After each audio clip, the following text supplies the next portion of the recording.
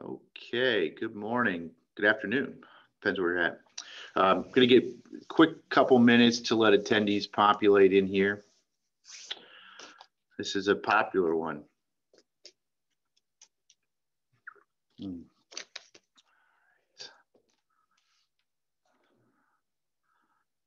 Right, still going. Still going. All right, I'm going to go ahead and get started. Thank you all for taking some time to join us for our Social Security Insight presentation today. A couple quick administrative items. I do have the chat box open as well as the question and answer box open. Feel free, I will do my absolute best while I'm presenting to answer any questions as they come in. At a minimum, I'll make sure I hit them at the end of the presentation. We are also recording this presentation, so if you happen to miss anything or would like to have a copy of it afterwards, happy to send that out. It will be on our website the next couple of days as well, if you have any friends or colleagues who you'd like to share it with as well. But let's go ahead and get started. So my name is James Bogart. I am CEO and president of Bogart Wealth. Bogart Wealth is a registered investment advisory firm. We're managing just under $1.4 billion of client assets now. It's about 800 households nominally. About 90% of those are from the energy sector. Bogart Wealth is true fiduciaries for our clients. It means that we're legally obligated to put your interest above our own. Our core competencies are financial planning, investment management, tax optimization, as well as tax planning. We have now 19 folks on our team. I need to add Jason Michal just joined us this last week, as well as 4 on our tax team.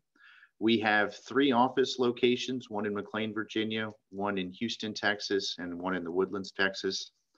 And our mission is to help our clients achieve financial peace of mind by preserving and maximizing intergenerational wealth. Your kids, your parents, we found can be some of the largest variables of anyone's financial plan. We've made it part of our firm's culture to integrate them in the process, but also give them access to certified financial planners. I like to commonly ask the question of what would you do differently now that you know what you know, but maybe back in your 20s or 30s. And a lot of times you do some things differently. Now, today's presentation is part of a series that we've been doing now for several years. And we do one on the retirement planning timeline. We do one on retirement income planning, one on tax planning, as well as any tax law changes, one on estate planning, as well as estate planning strategies, one on net unrealized appreciation and post-retirement strategies, one on long-term care, as well as long-term care insurance, one on Roths versus traditional 401ks and IRAs, and then last but certainly not least is mega backdoor Roth conversions. You know, one of the things that we've done is realize that there's a lot of things that people have questions on. At a minimum, if you'd like us to present on something, just send us a note. We'll add it to an existing presentation, or if it's justified, I'll do a totally separate presentation. But all of these are recorded. They're all up on our website, and we're delighted to do it. I really do believe in education and being able to talk about these things. And frankly, these virtual platforms have given us the ability to scale this a lot easier than doing live events. All right, so today we're going to talk a lot about Social Security today, and the main agenda I want to get through is will Social Security be there for you? You know, in order to do any type of Social Security planning, you have to embrace the whole concept that Social Security will actually be there.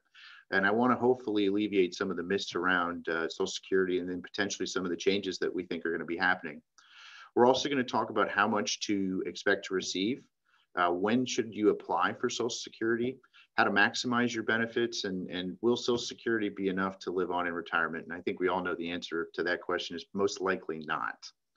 But to get there, you know, we really want to start with, why is this so important? What is the magnitude of Social Security? And just to kind of give a very, very basic example, you know, if your monthly benefit for Social Security is $2,000 today and you live for 10 more years, it is estimated, just using a 2.7% cost of living adjustment, that you're going to receive $302,000 worth of benefits. If you live for 20 years, it's $666,456. If you live 30 years, it's $1.141 million. So very significant amount of money. Now, on the same token, if your monthly benefits $2,000 today, and if we look at just what annual cost of living adjustments have been, historically, if you use a 40-year average, it's closer to 2.7%. If you're using a 20-year number, it's closer to 2.1%. But really, for illustrative purposes, we're trying to demonstrate that Social Security, the benefits are growing. So if the benefit today is $2,000, and in 10 years, just using normal COLAs, that's going to become $2,611. In 20 years, it's going to be $3,408. And in 30 years, it's going to be $4,448. Those are monthly numbers. So it can be a very significant portion of a person's income stream. So when we talk about Social Security, we're going to be talking about retirement benefits for the retiree. We're going to be talking about retirement benefits for spouses. We're going to be talking about retirement benefits for children. I'll also talk about survivor benefits and maximizing survivor benefits, as well as disability benefits and death benefits. But before we get into it, the real question is, will Social Security actually be there for you? And this is becoming a very hot topic, especially as more and more baby boomers are starting to claim their Social Security benefits. But it's important to remember that when Social Security was founded in 1935, it was never designed to replace 100% of anyone's income. It's all based upon how much you're spending. But in terms of where the Social Security Trust stands today, as of the end of 2019, the Social Security Trust was at $2.897 trillion. And if we look at the activity for 2020 as we went through the year, they had inflows of $1.059 billion. They had expenditures of $1.053 billion. Which is a net increase of about $6 billion, and it finished the year at $2.902 trillion. Now, people say that's a lot of money, but at the end of the day, we look at the percentage of those claiming Social Security benefits, it is increasing. And so right now, when we look at just the current trajectory, and this is giving a little bit more of a historical projection, the Social Security Trust Fund has essentially started to flatten out, and it is predicted that it will be fully depleted in 2035. Which then means that they will only be able to pay out what is currently coming in to offset. Now, there is a little bit of a delta here. And what we're looking at is the OASI numbers, which is old age securities insurance, as well, old age survivor insurance, as well as disability insurance. Now, we already have gotten to a point where the cost is excluding the interest in 2010. And we are at a point where in 2021, it's anticipated that the cost will exceed total income. And then, as I mentioned, the trust is anticipated to be depleted in 2034 if we're only looking at the OASI numbers. Now, if we're looking at the disability insurance numbers, we're anticipating that that portion of the trust will be depleted this year. The cost will exceed total income in 2023. And then in 2065, it will be fully depleted as well. And so the point is that without any level of reform, they're right. They're only going to be able to pay out 83 cents of every dollar that they're currently promising in 2035. And that's assuming no level of reform. Now, we've been here before. In the late 80s, during the Reagan administration, this was a similar conversation that was being had. And all of a sudden, they went through, they made some more broad scope Social Security reform. That's specifically when they increased full retirement age from 66 up to 67.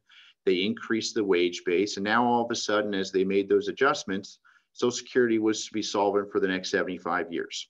Well, go figure. It hasn't actually been 75 years, but we're having these same conversations all over again. And so, realistically, we are anticipating some reform that are going to happen. So, as I mentioned, the Social Security Trust is predicted to run out of money in 2034 into 2035.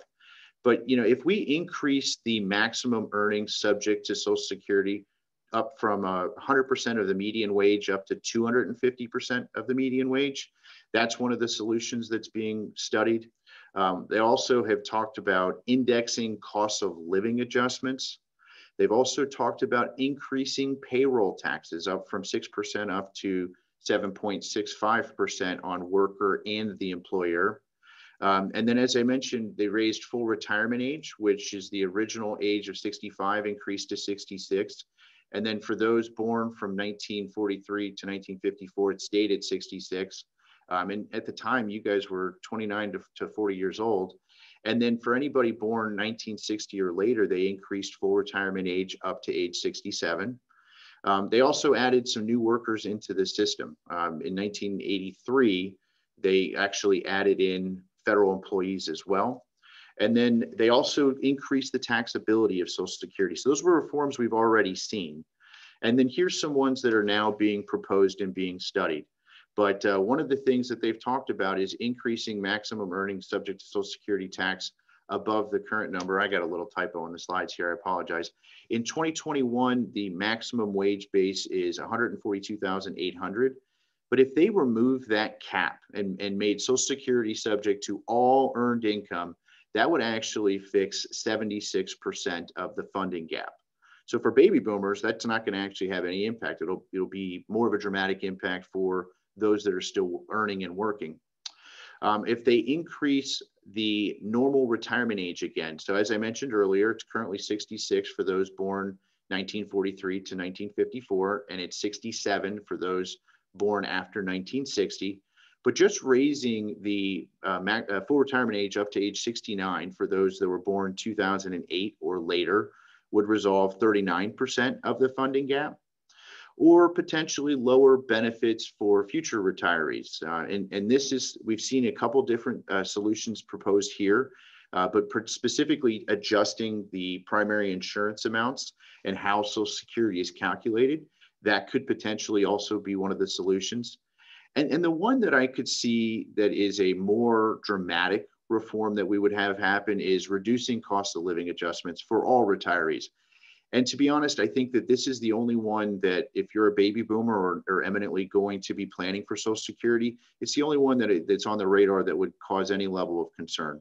And it's not having a cost of living adjustment that is accurately reflective of what inflation is really doing. And that's the one in my mind is the most detrimental or potentially detrimental for a retiree. But the essence of my point is that I do think that reform is coming. We've already seen some level of reform in 2015. They modified some of the filing strategies, but Social Security reform is one of those political hot buttons that really no politician really wants to go after because it could impact reelection. Not that I'm cynical at all, but the fact is it's probably not going to be adjusted dramatically for some years. But you really do need to make the assumption that some level of Social Security will be in your long-term retirement plan. So to do this, we got to talk a little bit about how much you can expect to receive. And as I mentioned, Social Security, again, never designed to replace 100% of anyone's income. And so what we have to do is look at how much you've earned over your working career, what your year of birth is, and then the age at which you're going to be applying for Social Security benefits. Now, at age 62, that is the first time your Social Security is ever actually officially calculated. Everything prior to that is an estimate. But what they do is at age 62, they look at each year's earnings and they're tallied up and they're indexed to median wage inflation. They look at the highest 35 years of earnings and they average them. It's called your AIM, Averaged Index Monthly Earnings. Then that AIM is divided by 3 bend points to determine what is called the primary insurance amount, or PIA. And this is the amount that you're anticipated to receive at full retirement age, whatever your respective full retirement age is. And then that benefit is increased each year by cost of living adjustments based on whatever the consumer price is for inflation. And so we can see kind of just accurately with history here, if someone is living on $11,952 a year, Social Security will replace 90% of what they're spending. For somebody who's living on $72,024 a year, it will replace 42% of what they're spending. If they're living on right at the maximum wage base, so this is the maximum amount that's eligible for Social Security taxes, which is $142,800, it will replace 27% of someone's standard of living. Now, theoretically, Social Security will replace 0, right? If you have unlimited income, it will not be a very significant replacement factor for you. But dependent upon what you are spending in your situation, it can have still a more meaningful impact. Now, what we found is for most energy employees, as they're retiring, it's replacing anywhere from 30% down to as low as 10%. But again, it's a function of what you're earning. Now, here's the actual calculation itself. So, and this is just showing you an example, but this is a baby boomer born in 1958. It's turning 62 now at the end of the year. But we're assuming that they've been at the maximum Social Security's earnings every year since they were 22 years old. So their average index monthly earnings is $10,296. So then we have to calculate this primary insurance amount formula. And this is very formulaic. Now, these breakpoints do adjust every single year. But for example, the first $960, well, 90% of that is going to create a monthly check for you of $864. And then the next $4,825, that's going to be replaced at 32%. It creates an additional $1,544. And then the remaining $4,871 is replaced at 15%. That's an additional $730.80. That then tallies up to $3,138.80. This would be this person's primary insurance amount. So that, again, this is an individual as at the end of 2020, they've been at the maximum wage base their entire career since they were 22. That's the maximum amount they're going to get at their full retirement age. Now, because they're born in 1958, they're not going to, their full retirement age will actually be 66 and 8 months. And here's actually how we determine those. So as I mentioned before, if you were born between 1943 and 1954, your full retirement age is age 66. If you're born 1960 or later, your full retirement age is 67. Now, if you're born in 1955 through 1959, there's an incremental rise for what your full retirement age would be. So for example, someone born in 1955, their full retirement age is 66 and 2 months. 1956, it's 66 and 4 months. And in 2-month increments all the way down until 1960 or later, it's at age 67. All right. So with, someone just said we're having some volume issues. I'll try to speak a little louder. Now, what if you want to apply for your benefits early? Now, what we're looking at is you do have the ability to apply for Social Security as early as the age of 62. Now, with doing so, we talked about the primary insurance amount is what you would receive at your full retirement age. But if you decided you wanted to actually claim earlier, it would actually cause them to do a reduction of your benefit. So if your full retirement age is 66, then you're going to get approximately a 25% reduction. If your full retirement age is 67, it's going to approximately be a 30% reduction. Important to know that. So especially if we're going to claim early.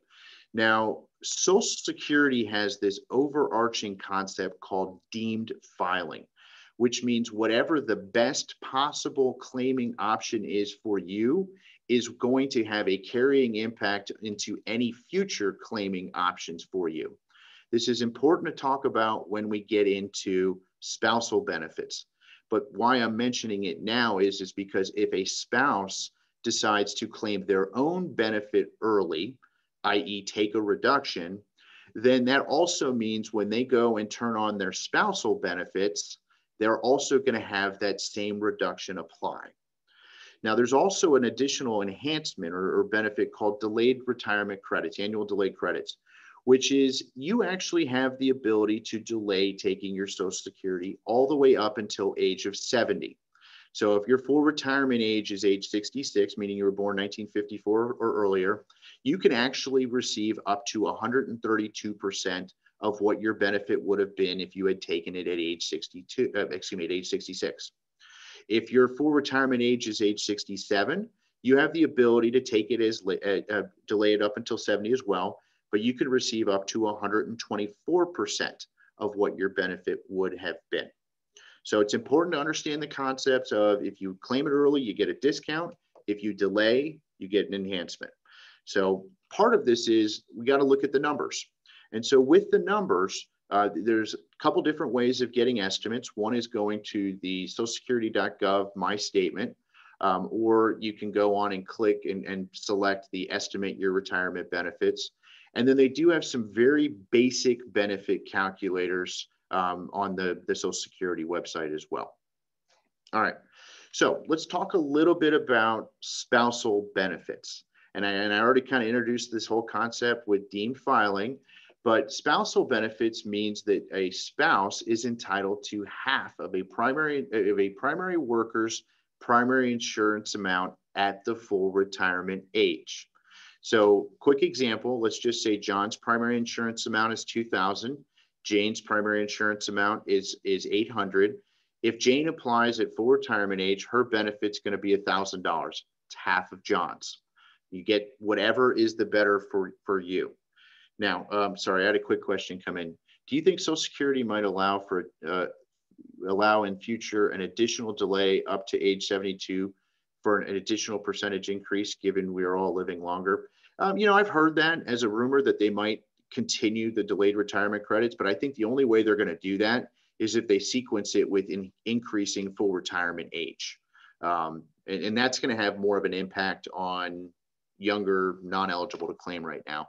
But I don't necessarily think for anybody who's already in that baby booming category that they're going to also have the ability to get an enhancement as well.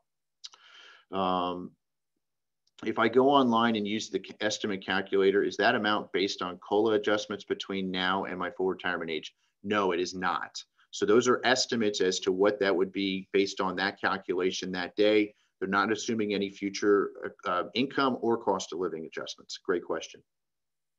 All right, I want to come back to spousal benefits. So again, if you're married, a spouse is entitled to half of the primary insurance, the primary workers or higher income earners' primary insurance amount at full retirement age. Now, someone asked the question, if a spouse hasn't worked, is she eligible for spousal benefits? Yes, I'm coming there. So some rules for spousal benefits. The primary worker must have filed for their benefits. The spouse must be at least the age of 62 for a reduced benefit or full retirement age for a full benefit. No delayed credits for spousal benefits after full retirement age. All right, so I want to click back to this example real quick. So let's just say that there's an age gap between John and Jane. And let's say that, for example, John is the higher income earner. Social Security is not trying to bias one gender versus the other, but let's just assume higher income earner is actually a little bit older. And I'll talk about some claiming strategies here in a few minutes. But John wants to delay taking his benefits to go get that 8% per year. And let's just assume Jane actually has her own earnings history, and let's assume she's 4 years younger. So she's 62, John's 66. Well, John might decide he wants to delay for the 8% per year credit, but Jane wants to go ahead and start getting something now. So she takes let's just use the 25% reduction. So on her own benefit, now she's hit that reduction, but it would also impact her spousal benefits once John starts to take his own as well. So let's just say again, $2,000. If Jane's would have been $1,000, because she claimed early for her own, she's only going to be eligible to receive $750 a month once John starts claiming his. On the same token, we talk about John delaying to get his delayed retirement credits. Well, the delayed retirement credits do not benefit the spousal benefit. So in this example, let's just assume the maximum amount is $2,000. Jane's spousal benefit maximum amount is $1,000. So the decision to delay for John potentially could actually have an impact on the combined benefit for the household. So we got to talk about all these different timing strategies in terms of what we're going to execute on. All right, and I'm going to come back to a couple more examples. I think it'll make it a little bit clearer. But with regards to benefits for children, we're actually seeing this happen a lot, where you can qualify for Social Security retirement benefits if you have young children. So your children might also qualify to receive benefits off of your records. So in order to be qualified, the child must be unmarried, under the age of 18, or 18 to 19 and a full-time student, no higher than high school grade, or 18 and older and disabled from a disability that started prior to the age of 22. The benefits paid for your child will not impact your benefits. Now, there is a max that does start to apply if you have multiple children, but we are seeing this for those that were a little later in life and decided to have children. Now, all of a sudden, we have the ability to potentially turn on benefits for them as well. So if you've got younger children, it's just something that we might want to integrate in some of the timing and planning, because not only can you get spousal benefits, but there's also benefits for children as well. Now, this is also one that's starting to become a topic of discussion, which is benefits for same-sex couples. Now, same-sex couples marriages in all states are recognized for purposes of determining eligibility for Social Security. There are some non-marital legal relationships, such as civil unions, as well as domestic partnerships, that are also being recognized as well. They also recognize same-sex marriages and some non-marital legal relationships established in foreign jurisdictions. It does apply to all of the Social Security programs, so retirement, survivor, and disability. Then there's also what are called divorce spouse benefits. Now, it's the same as spousal benefits if the marriage lasted for longer than 10 years. The person receiving the divorce spouse benefit is also unmarried, and the ex-spouse is at least the age of 62. Now, the divorce has, if divorce is more than 2 years ago, the ex-spouse does not need to have filed their own benefits. Now, a couple things with rules for divorce spouse benefits. More than one ex-spouse can receive benefits on the same worker's record. The benefit paid to one ex-spouse does not affect those paid to the other worker, the current spouse, or other ex-spouses. And divorce spouse benefits stop upon remarriage of the spouse collecting benefits, not upon the remarriage of a primary worker, the higher income earner. So interestingly enough, we teasingly call this the Donald Trump scenario because of multiple ex-wives that were over 10 years. So there's multiple people who can claim off of his Social Security history. But we also joke that if you're debating remarriage and potentially relying upon Social Security benefits from a former spouse, you always want to look and see what the benefit would be off of the new spouse potentially. Again, if you're only looking at it for financial reasons, but bad joke, but it is there is some merit to that.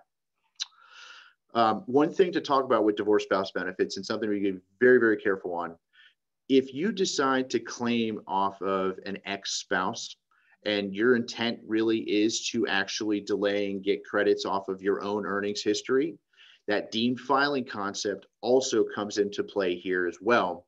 That if you claim it, for example, a divorce spouse benefit at age 62, well, that reduction has now also applied to your own benefits as well. So be very, very careful here, especially if you're in a scenario where you did have a higher earning spouse and then you went back to work or whatever the situation may be. We need to look at it holistically and make sure that we're understanding the impact that we're having on your own benefits as well. All right. Survivor benefits. Now, survivor benefits can be very, very, very confusing.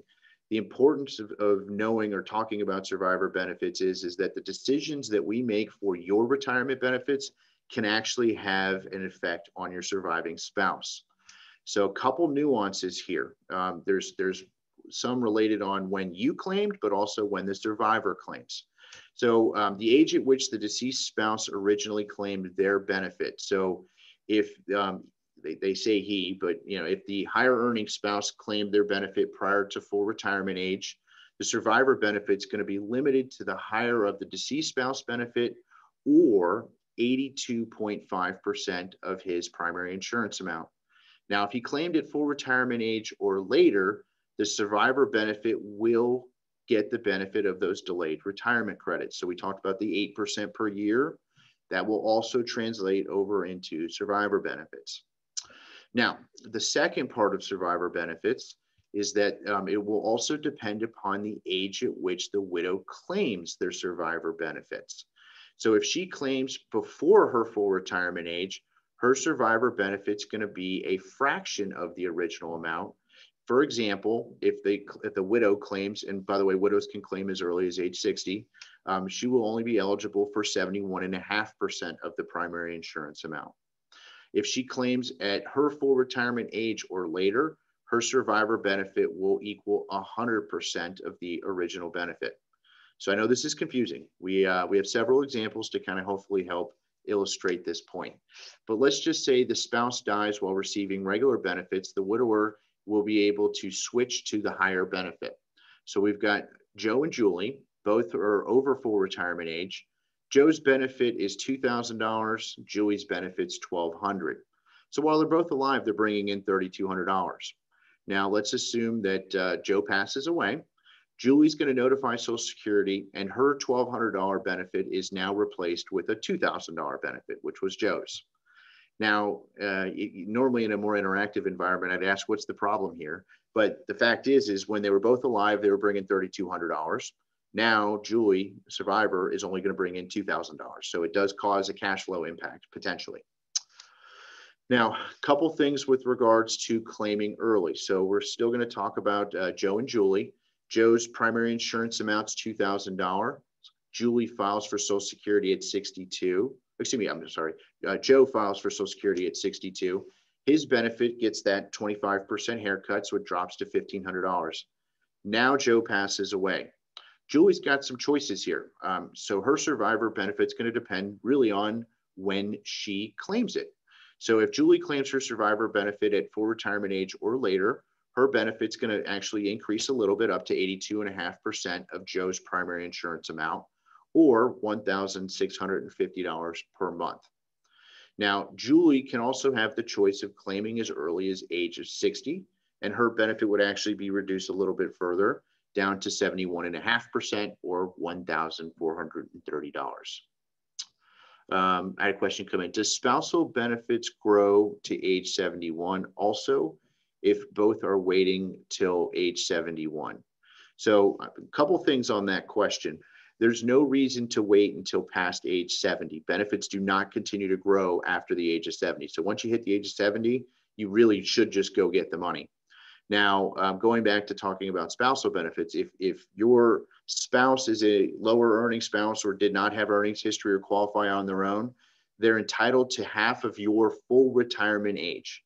If you decide to wait to take your benefits, that actually would impact the ability for your spouse to claim a spousal benefit. But also related to that, the spousal benefit does not increase based on those delayed retirement credits. So this is all part of the economics that have to go into those discussions. But going back to that example of Joe and Julie, where Joe's primary insurance amount was $2,000, Julie's was $1,000. She could claim at age 62 and get $750, but Joe wants to wait and get the accumulation on his. Well, if Joe waits, Julie's only option is to claim on her own history. She's not eligible for spousal benefits, but also Julie's benefit is maxed out at whatever half of Joe's was at his full retirement age. So if it was $2,000, Julie's maximum amount is $1,000. Hope that helps. All right. I actually have an example that's getting into that. So Joe and Julie are married. Joe's primary insurance amount's $2,000. Joe files for Social Security at 70. His benefit increased by the 132%. So his $2,000 went up to $2,640. Now Joe passes away. Julie's benefit can either be equal to Joe's benefit of $2,640, but again, it will depend based upon when she claims. So Julie can claim as early as the age of 60. Her benefit will be, if she claims it at 60, will be 71.5% of the maximum amount of $2,640, which is $1,887. But then Julie also could wait till her full retirement age to get the maximum survivor benefit, which would be $2,640. Now, a couple things with survivor benefits. A couple must have been married for at least 9 months at the date of death, except in case of an accident. The survivor must be at least 60 for a reduced benefit, 50 if they are disabled, or full retirement age for a full benefit. The survivor benefit is not available if widow or widower remarries before the age of 60, unless that marriage ends. And then divorced spouse survivor benefits are also available if the marriage lasted at least 10 years. So all of this said and done, it's very confusing. And I do think it's extremely important to make sure that Social Security benefits are being integrated into your financial plan, there's over 77,000 timing options of when to claim Social Security benefits for a couple. It's really, really important to understand the impact that you're having, because it's not only just your retirement benefits. We are forced to look at Social Security benefits for the household and what would be the net best benefit for the two of you combined. I had another question come in. Can you please explain the spousal benefit if the other spouse waits until age 70 and they both continue living? Excuse me.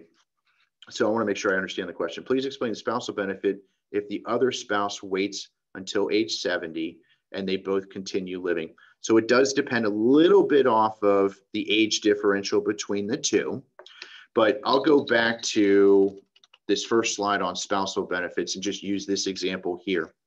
So again, I'm going to assume Joe's primary insurance amount is $2,000. Julie's on her own is $800. So in this example, and I'll talk about discounting first, and then I'll talk about delayed retirement credits. Joe could take it early and take 25% reduction, which would bring it down to $1,500. Julie could take hers early and take hers down to $600. Now, Julie, if she decided to take hers down to $600 because she took the discounts, that same discount would apply to whatever her spousal benefit is once Joe starts claiming, if Joe decided he didn't want to take his early. By the way, that same discounting that Joe does would also apply to Julie. So going back and saying, let's say Joe's primary insurance amount is $2,000 at full retirement age. If he claims as early as age 62, he would then drop his to $1,500. That means the maximum eligible for spousal benefits that Julie could receive is $750. All right, so that's discounting. Let's talk about delayed retirement credits. So I just showed an example a moment ago that, again, assuming Joe's full retirement age is 66, if he decides to wait until full retirement age, his $2,000 becomes $2,640. Now, if he waits, that impacts Julie's eligibility to be able to actually claim a spousal benefit. So in the example of they're both the exact same age, that means, and let's just assume Julie doesn't have her own earnings history, then what that would do is that means that Julie can't claim anything until Joe starts claiming his at age 70. Now, let's use the example here where if Julie has her own earnings history, and let's just say the $800, Julie can actually go ahead and start claiming, and I'm assuming they're the same age, Julie can go ahead and start claiming her own benefit for $800 when she hits full retirement age. And then when Joe starts to claim his at full retire at age 70, she can come back and get her $800 benefit increased up to $1,000. The key thing here, though, is Julie's survivor benefit does not get the benefit. I'm sorry, I said survivor. Julie's spousal benefit, excuse me, does not get the benefit of those delayed retirement credits. It never increases over the primary insurance amount at full retirement age. Sorry, I keep changing the names up. I should just have the names be the same. All right, my birthday is in September. My full retirement age is 66 and 4 months, and I want to delay Social Security until I am 67. Do I have to wait the full 12 months and file when I'm 67 and 4 months, or can I get the additional 8% when I turn 67 in September, 4 months earlier?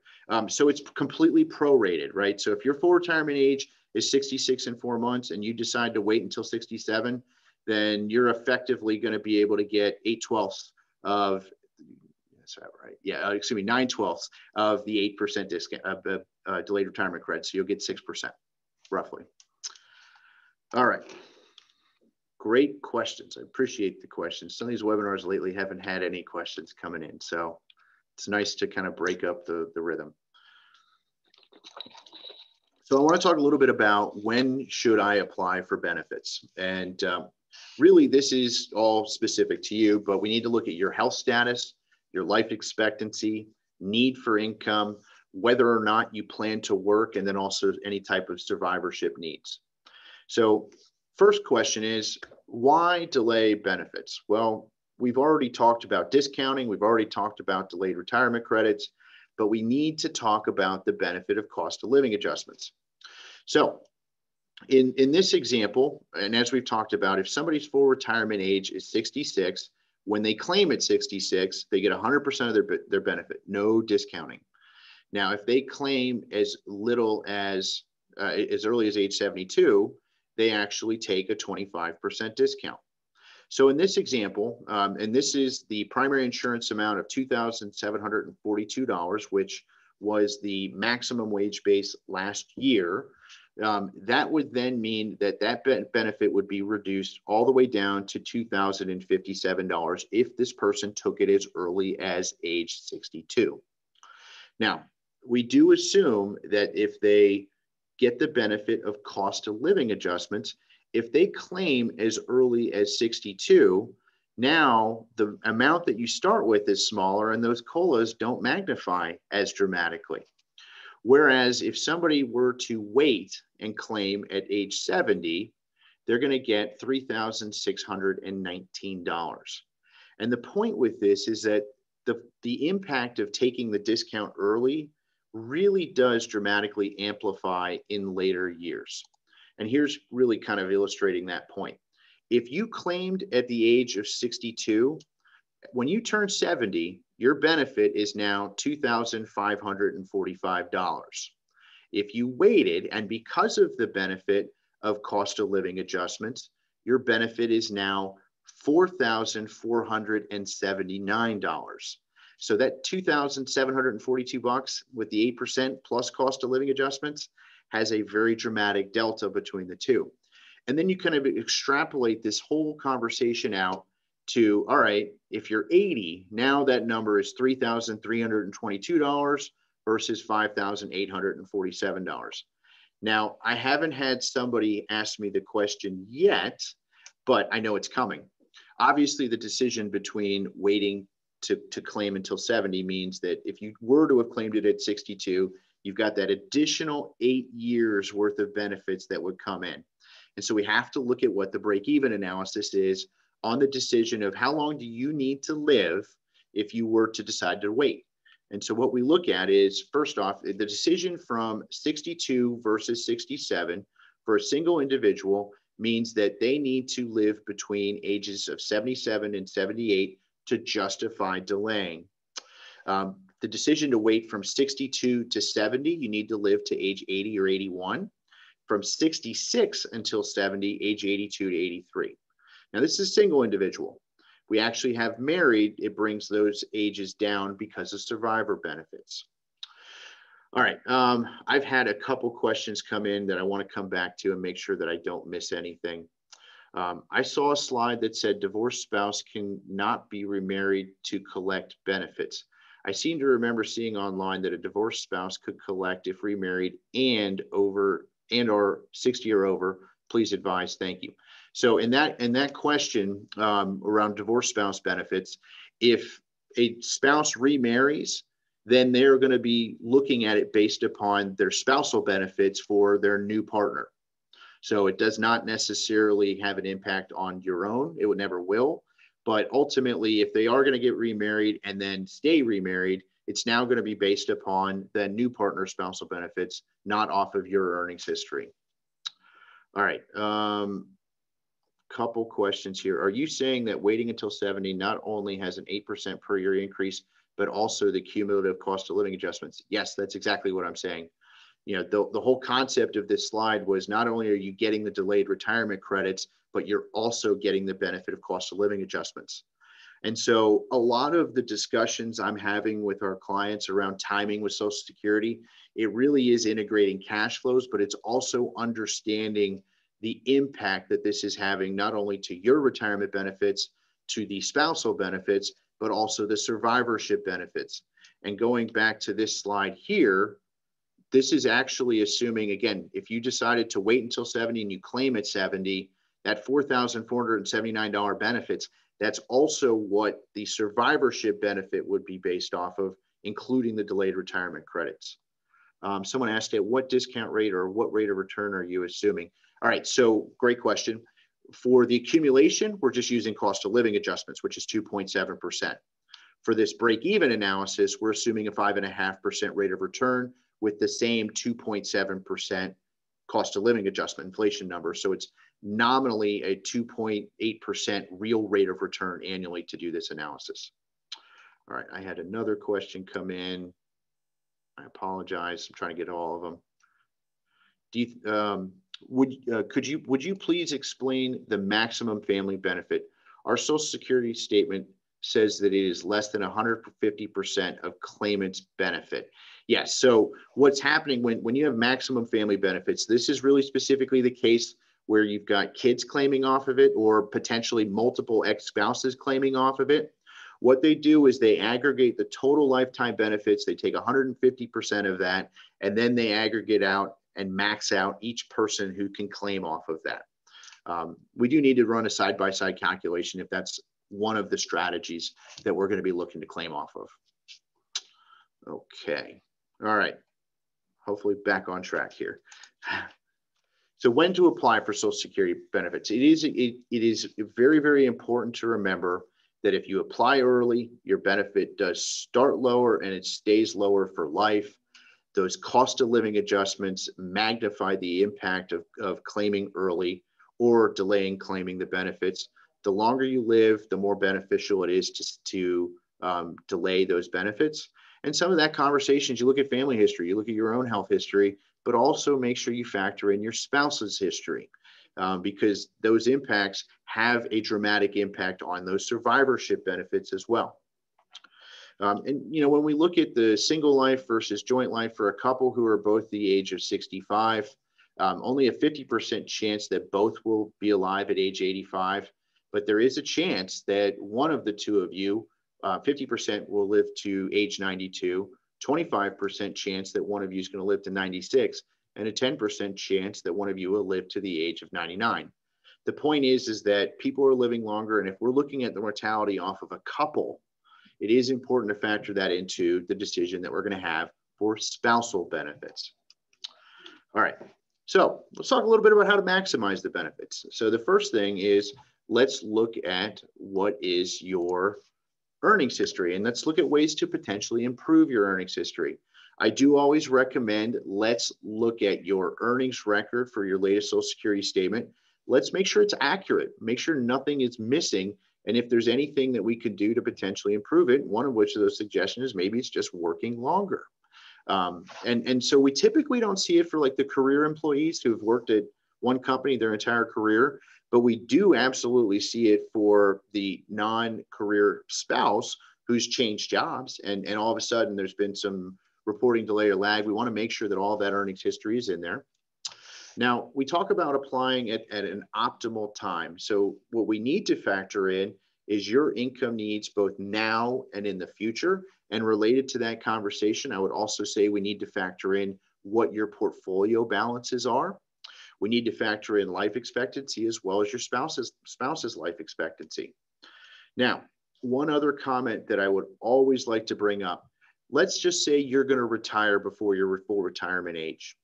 And if you happen to go back and your plan is to go ahead and claim Social Security at age 62, make sure that if you decide to go back and work, you understand what that impact will be on your benefits as well. So if you apply for Social Security prior to your full retirement age and you decide to go back and work, there is a $1 reduction in benefits withholding of benefits for every $2 you earn over the maximum allowable wage, which is $18,960 in 2021. So if you're going to make over, just say $19,000 and you're taking Social Security benefits, you're actually going to also experience a withholding off of those. Those benefits will be adjusted back at full retirement age, but I'm always one to say, don't let the annual earnings test discourage you from working. I'd rather have earned income than off of a potential reduction of benefit. But also to avoid the earnings test, just wait until full retirement age. If you have other assets to be able to live off of, really consider that. And this whole discussion for me really is, and part of the conversation we're having is treat Social Security in some ways like an investment. there's nothing that we can do that would give you a guaranteed 5% per year plus cost of living adjustments, just like there's nothing we could do that would give you a guaranteed 8% per year for those delayed retirement credits plus cost of living adjustments. So think of it that way, that if you have a portfolio or liquidity to be able to use to offset cash flow, integrate into the overall plan. Now, that said, please don't take that as my default recommendation is wait until 70, because that's not always the case. We have to coordinate spousal benefits into this discussion. Because, for example, you could have a lower earning spouse who, when we factor in the impact of spousal benefits, in addition to your own benefits, for example, your spouse might be a couple years older than you, so it's not going to have a reduction on their benefits once you start claiming your benefit. The net cash flow between the two of you can actually be more than the benefit of delaying and taking the delayed retirement credits. So it's very, very important to look at and coordinate with spousal benefits. Sorry, real quick, I wanted to make sure I hit any questions coming in. If I retire at age 70 but still want to earn money until 72, will there be an impacting on the withholding? No, sorry, I should have said that. That earnings test that applies stops at full retirement age. It only applies from early retirement. I think the cost of living is the same of early or late benefits. It is just magnifying over a longer benefit for late benefits. Yes, that's absolutely true. It's just the cost of living adjustments are magnifying the impact, if you will, on cash flows. And so, of course, if you have other assets, same comment that I was making a few moments ago, the longer you wait, the more we're going to see that amplification off of those, the discounting mechanism as well as the delayed retirement credits. All right, so let's talk a little bit about some spousal claiming strategies. And some of these have started to change. I made the comment right at the beginning of the presentation that we've seen adjustments in 2015. Well, right here it is. But one of the most commonly discussed strategies for married couples has been filing and suspending. And it used to be kind of perceived as a double dip, if you will. But what this strategy is where at full retirement age, the higher earning spouse can apply for their benefit and then ask to immediately suspend it. The reason they would do this is because we talk about spousal benefits, but it would allow the lower earning spouse to go ahead and claim for their spousal benefit and the higher earning spouse to get the delayed retirement credits. So Bob and Barbara are both 66. Bob's primary insurance amount is $2,000. Barbara's is $800. Bob wants to delay his benefit until 70, but Barbara wants to go ahead and start getting her spousal benefit. So with this strategy, Bob files and suspends at 66, and this would entitle Barbara to her spousal benefit while Bob's benefits are continuing to get those delayed retirement credits. Now, a couple things here. File and suspend is not eligible prior to full retirement age, but also based on the legislation in 2015, file and suspend is no longer valid for anybody who started claiming benefits after April of 2016. I bring this slide up not because it's a strategy that's available, but it's something that still gets talked about with regards to claiming strategies. And it's important to know that if you haven't claimed yet, or you're over the age to be, or excuse me, under the age to be able to claim, it's not going to be something that's available to you anymore. All right. Related to this, there's another strategy called claim now, claim more later. This is also being phased out. But this is where at full retirement age, the higher earning spouse restricts their application to their spousal benefit, meaning the lower earning spouse has filed for theirs and they can go ahead, the higher earning spouse can go ahead and take half of the lower earning spouse. And then at 70, higher earning spouse switches to their own benefit to again go after the delayed retirement credits. This is also not available starting in 2019. Again, I'm bringing it up because these are strategies that get talked about. They're no longer eligible. But just a quick example on this, Mike and Mary, both 66. Mike's primary insurance amount is $2,000. Mary's is $800. Mary files for her benefit at age 66. Mike then files for his spousal benefit off of hers. It's now $400. And then when Mike turns 70, he switches on and turns on his maximum benefit, including the delayed retirement credits. And then Mary then flips back and turns on her spousal benefit, bringing her $800 up to $1,000. So Point is, also not available as a strategy, but it was something that people were doing in order to generate additional cash flow. I think ultimately, I don't see it coming back. There's been a lot of chatter that it might come back simply because it really did hit the middle class the most, even though it was originally perceived to have the most beneficial impact to the upper class. But I don't see it coming back simply because of the current state of Social Security.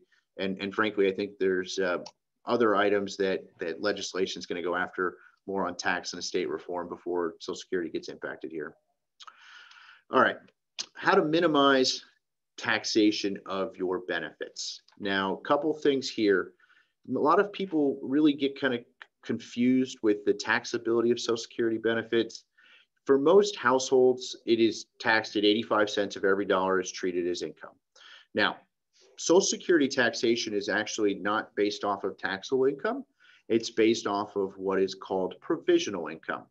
Provisional income is your adjusted gross income plus half of what your Social Security benefit would be, plus any tax-exempt interest. So if you're living off a whole bunch of municipal bonds, very difficult to do in today's age because municipal bonds aren't paying a whole lot. But if you are, that's actually being factored into the math if Social Security benefits are going to be taxable or not.